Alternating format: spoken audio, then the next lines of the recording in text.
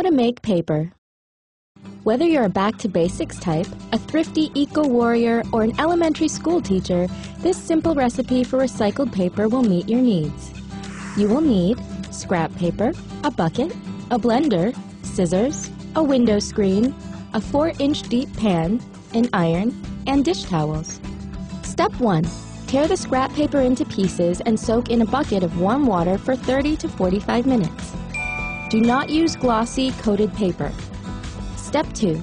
Take the paper from the bucket and grind it in the blender until it takes on a mushy, porridge-like consistency. Blend 1 cup of paper at a time to avoid overworking your blender. Step 3. Cut the screen to fit the pan. Overlap the sides for easy removal later. Put the screen in the pan.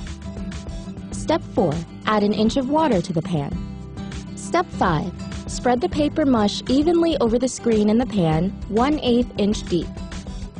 Step 6. Lift the edges of the screen, pulling the mush out of the water. Allow the water to drain.